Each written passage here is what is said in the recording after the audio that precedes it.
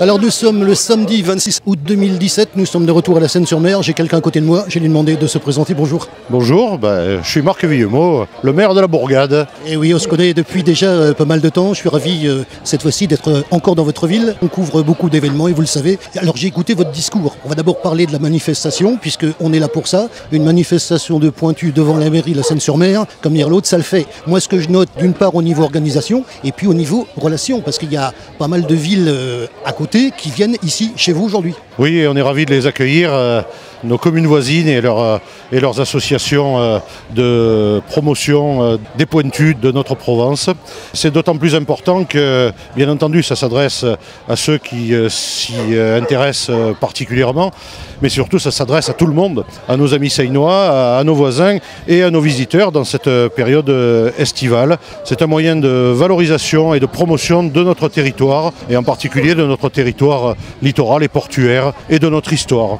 Oui, et surtout au niveau de la Seyne sur Mer, il y a pas mal de mers de tous les côtés de la ville de la Seyne sur Mer d'ailleurs. Ah, nous avons 25 km de littoral et la bagatelle de 13 ports, des grands et des petits, des ports de commerce ou des anses aménagées, mais il y a en effet 13 ports à la Seyne. Alors moi ce que je note également, parce que c'est ce qui frappe, c'est l'entente qu'il y a donc entre les différentes personnes. Moi je suis arrivé très tôt ce matin, donc inutile de vous dire qu'on est un petit peu dans les coulisses de ce qui se passe au niveau convivialité, surtout que je connais quand même pas mal de monde maintenant, donc on voit tout ça, ça s'entend bien, ça a plaisir à se voir, ça c'est ce qui frappe. Et puis par contre vous parliez justement de quelque chose, alors même si c'est un petit peu en marge de cette manifestation, vous parlez justement quelque chose dans votre discours, alors on va revenir, le contexte national au niveau des associations notamment, et au niveau de certains emplois. Vous avez dit quelque chose dans votre discours, je vais vous le faire répéter. Oui, j'ai profité de l'occasion pour alerter le grand public, pourrait-on dire, et donc grâce à vous aussi, sur les inquiétudes qui sont celles de toutes les collectivités, pas simplement les communes ou les intercommunalités, mais mes collègues présentes ici, conseillères régionales et conseillères départementales, par ailleurs aussi conseillères municipales d'ailleurs, je les ai vus opiner lorsque j'intervenais. Nous sommes mis par l'État dans une réelle difficulté pour continuer à appuyer la dynamique du monde associatif parce que ce sont des baisses de dotation, ce sont des baisses prévisibles, prévues, annoncées de perception d'impôts, en l'occurrence la taxe d'habitation.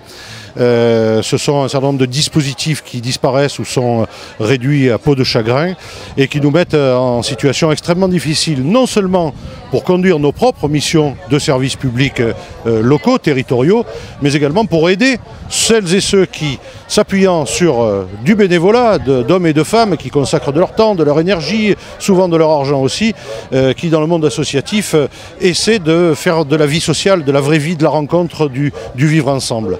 Et ça c'est très inquiétant parce que ça peut aller, je ne veux pas être pessimiste, mais ça peut aller loin dans la rupture des équilibres sociaux et la détérioration du climat social. Vous êtes bien placé justement pour voir cette vie sociale qu'on a d'ailleurs devant les yeux, alors dans ce domaine-là et puis dans d'autres domaines aussi. Oui, c'est vrai dans tous les domaines dans lesquels le monde associatif exerce son savoir-faire.